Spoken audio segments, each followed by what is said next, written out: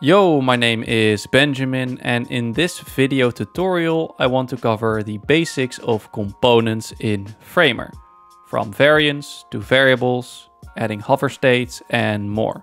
Let's start with a simple button. I'll hit Command K to bring up the quick menu, and then I'll select Create Component, and I'll name it Button. Now here we are on an isolated component canvas, where we can make changes to the component. And we can use the breadcrumb bar at the top here to go back to the original page. And if we want to go back to the component canvas, we can simply double click on the component instance. Here on the top right, you have a few additional options, like the ability to add the component to a library. On the canvas here, I can either add a new variant or a temporary variant, also called just a hover or pressed state. Now, the biggest benefit of using components is reusability. If I go back home and I duplicate this button, we now have two instances of this button. Now, if we double click back into the component and we change the fill color, and then we go back home, you can see it has applied this change to both instances. And you can use component instances across different pages as well. So in essence, components are elements that you can reuse across your various pages. In Framer, a single component can contain multiple variants. So let's have a look at adding a hover variant first. We click here, select hover, and that adds the hover variant. With the default variant selected, we can change the fill color to black. Then we can select the hover variant and change it back to blue. And just like that, if we go back and give our page a preview, both our buttons now have a hover state. Now that's how easy it is to work with interactive variants in Framer. Of course, we can always customize the transition options by clicking here, and we can pick between an easing or a spring curve. Now let's have a look at adding a normal new variant. With variant 1 selected, I can click over here to add variant 2. Now variants are essentially just different sets of properties and styles within a single component. So for variant 2, we can customize properties like the border radius to make it more of a pill-like button. And then we can also give this its own hover state with maybe a purple color instead of blue. If we now go back to the home page and select one of our buttons, we now have this variant drop down in the properties where we can change the default variant. And if we now give this page a preview, you can see we have two variations of a single button component. Sometimes you might want a property to be accessible and editable from here, from the instance level, without being baked into the component. This is where variables come in. So let's make the hover tint color something you can edit from outside the component. I'll select the hover state, go to fill, and click the little plus icon to create a new color variable. This modal gives you an overview of your variables. You can change the sorting, the name, and the default values. I've named this one hover and set the default color to be yellow. And if I now go back, I can also assign this variable to the fill property of the second hover state. And we can see this reflected in the property panel as well. Fill is now pointing to the hover variable instead of its own color. And upon previewing, we can see they're both yellow on hover now. Now, because we used a variable, we can now override the hover color here from within the property panel. It's yellow by default, and we can turn it into any color we'd like, without having to edit the component. So we used a variable to share a color across two variations of our component, plus we made that value editable from outside the component as a property. Framer had already done this for our text layer, turning the contents into a text variable. And Framer does this when you create a component containing only a single text layer, which we assume is likely to be a button. So the title is also available from the property panel here, and we can override the contents. Next, let's have a look at sizing. Our buttons are now frames with fixed sizes. But with the first variant selected, I can head over to the width property and set it to fit content instead. This turns our component into a stack, meaning we can also control its size with gap and padding. We kept height a fixed value, so I only need left and right padding. If we now go back to the home page, we now have an auto sizing button. And if we now were to change the title properties, the sizing of our button will adapt to the contents. Now it's important to note that instances like these two buttons over here can override these sizing options as they are defined in the component. In this case, I can set width to a fixed value for this button instance, even though within the component, the default value of width is set to be auto-sized. Now, finally, before we look at some different examples of components, I want to quickly go over inheritance within components. Just like with breakpoints, within a component, you have a primary variant. And all other variants inherit changes from the primary, and each variant can override properties from the primary, like we did with the radius on variant 2. So additions to a component like this frame or changes in layout are best done from the primary. As you can see, everything I do to this frame is inherited across all our other variants, even changing the sorting of the stack here. But I can select the same layer here in variant 2 and also make changes. These are overrides. So I've now overridden the opacity value. So this was a quick look at all of these fundamental concepts within components. Now let's have a look at some different examples in which we'll likely run into some of the same concepts in different scenarios.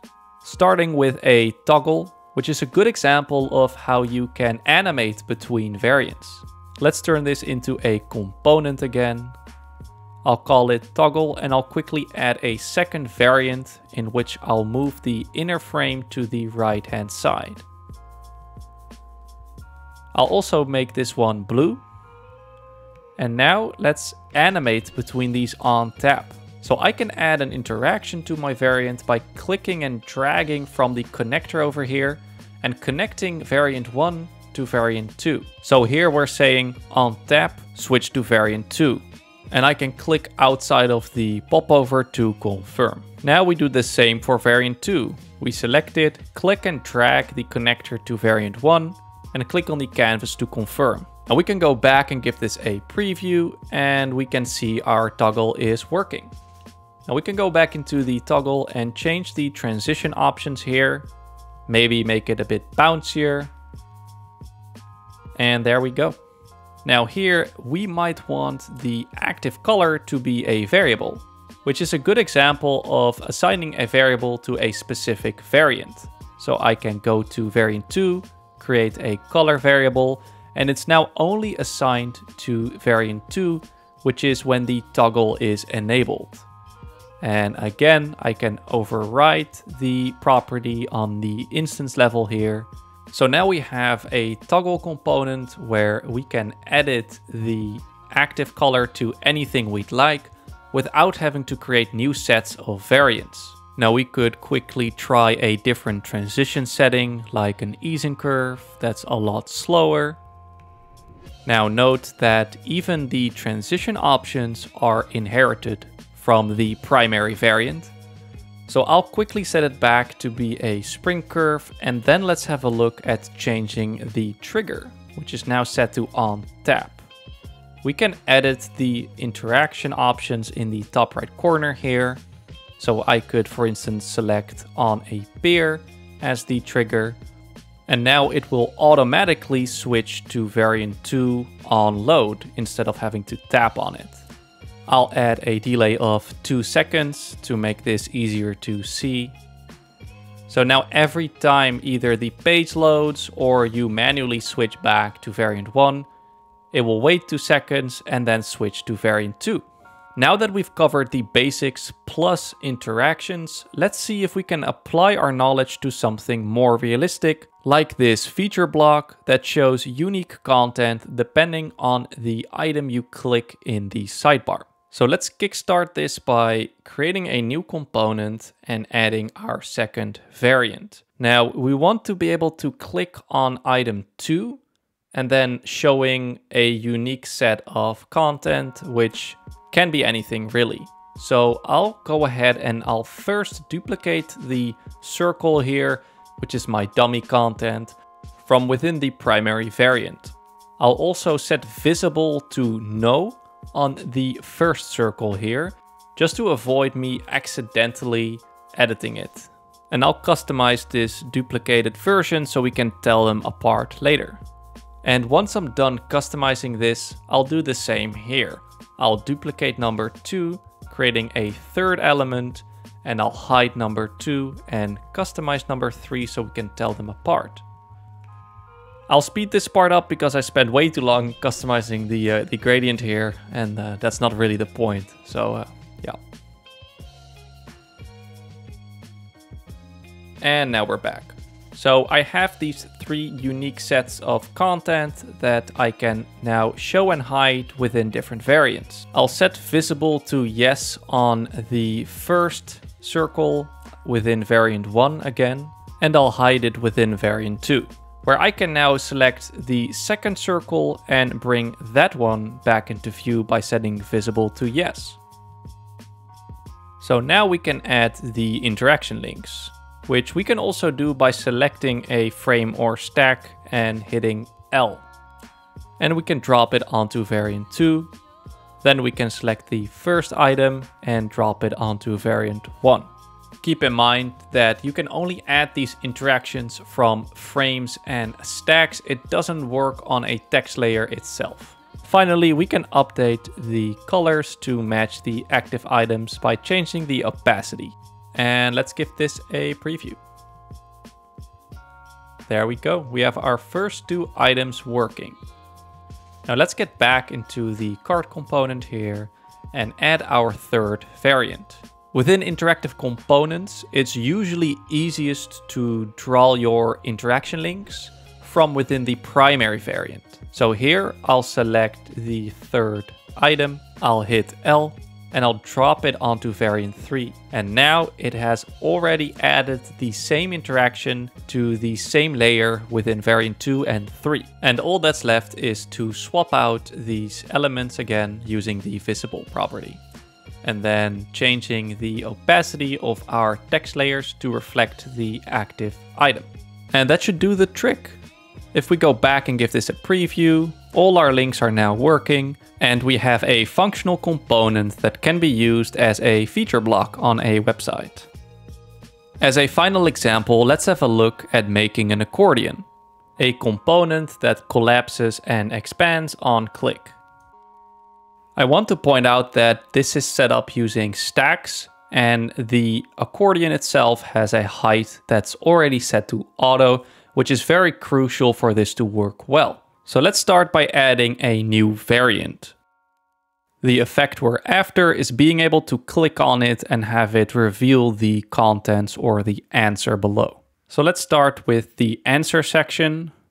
I'll start by setting opacity to 0 from the primary variant and then setting it back to 1 on the second variant.